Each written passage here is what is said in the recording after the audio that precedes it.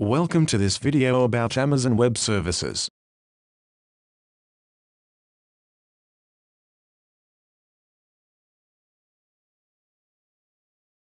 Select an instance, then view its details.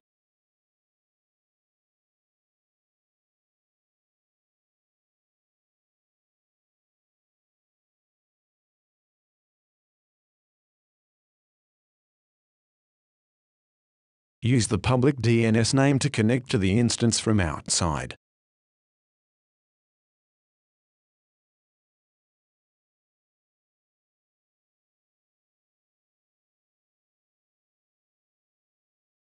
Security groups define who is able to access the instance using which ports.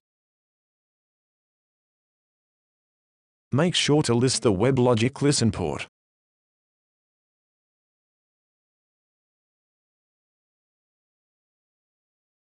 If you restart an instance, it will change its IP address. Elastic IPs remain the same. They can be assigned to instances.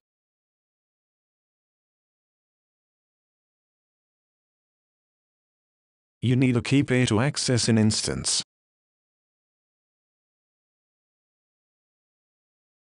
There is a dashboard view per region. Make sure to select the correct region to view your running instances.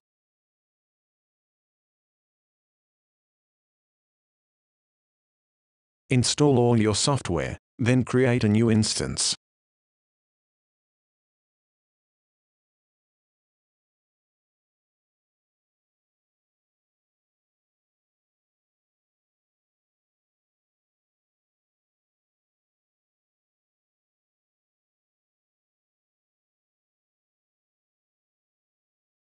The new instance being created will show up under AMIS.